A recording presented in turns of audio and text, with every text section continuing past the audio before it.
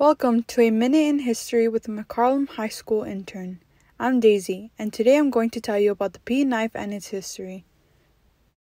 I eat my peas with honey, I have done it all my life. It makes my peas taste funny, but it keeps them on my knife.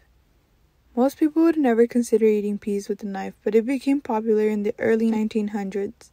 Back in 19th century Britain, eating peas with your knife was seen as proper etiquette. A passage from the book Cranford, written in 1851, tells a story about the difficulty of eating peas. The narrator had been invited to a dinner with the farmer.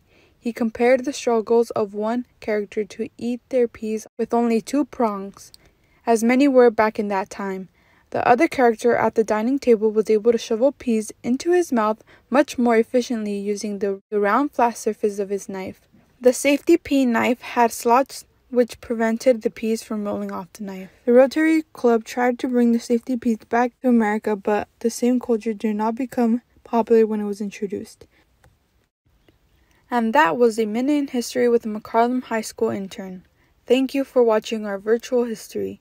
If you like this episode, make sure you leave a like, subscribe, and check out our other videos.